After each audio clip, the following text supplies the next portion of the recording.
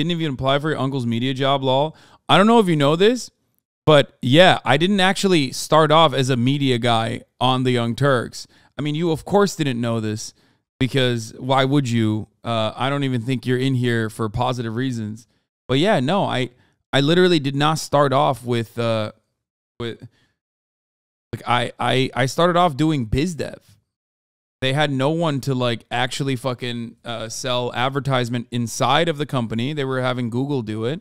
That's what I did. I built our entire advertisement sales strategies, all the back end shit, our ad ops, everything.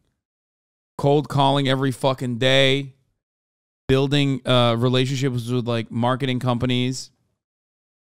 Yeah. Awful. It was fucking gruesome. It was so bad.